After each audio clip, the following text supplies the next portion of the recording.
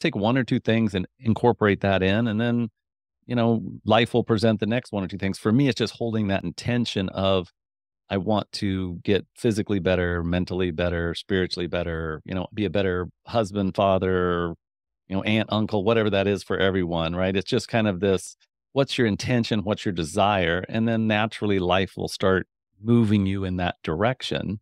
It's not about that you Absolutely.